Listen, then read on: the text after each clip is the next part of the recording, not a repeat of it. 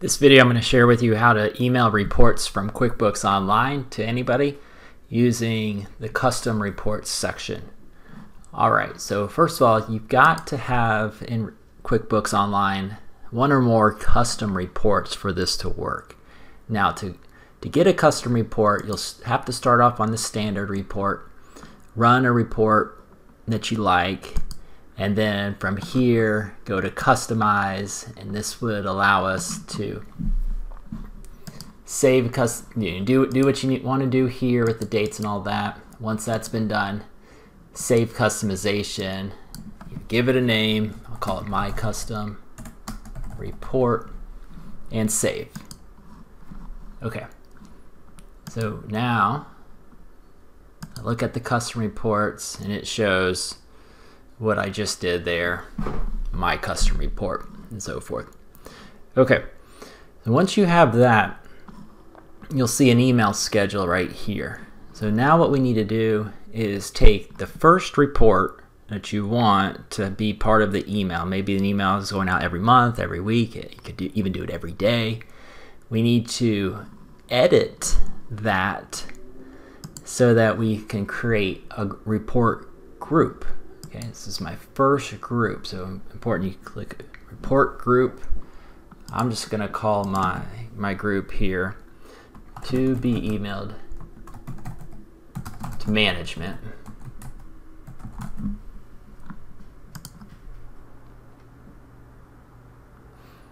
Alright, I can ignore that error there. That's just saying if we need to set these reports in a certain group here. So we're good, okay. Save.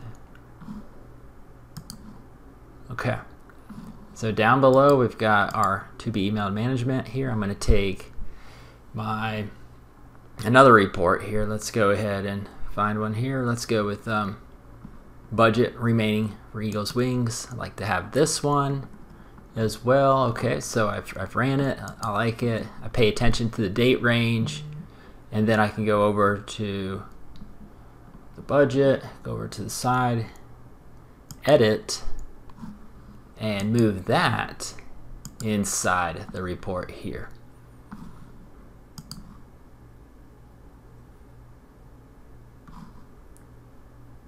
Okay, so now I've got two reports here, okay, that I've got here. So now what I'm going to do is I'm going to now click to edit the group, and I'm going to create a schedule. Okay, so when I have the schedule, here are our choices: daily, weekly, monthly, twice a month. Let's assume I want to do this monthly on the 5th of every month forever. I mean, I can have it none or end after a certain number of occurrences. So here's where I put in my email. Just a little example there, okay?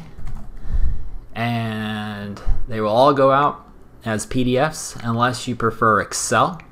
Then you could click attach the report as an Excel file right there. Okay, so important to realize that it will go out probably around 2 or 3 o'clock in the morning when these schedule is going to hit the calendar in the future. But that's it. Now, once you have everything lined up and good to go, you could change the schedule if you needed to. Right now the schedule is every month. I could click edit and change that. Maybe I want it to be every week, you know, all that good stuff there. Just to explore, you know, just explore and test out here. So people that don't even have access to QuickBooks could be inside this email here, which is very powerful. So you could get stuff out of QuickBooks. Another tip is you could set up the general ledger to be emailed to yourself weekly, and in a sense that would actually give you a backup opportunity to have the whole general ledger just being sent out in the event that you got locked out of QuickBooks for a significant amount of time.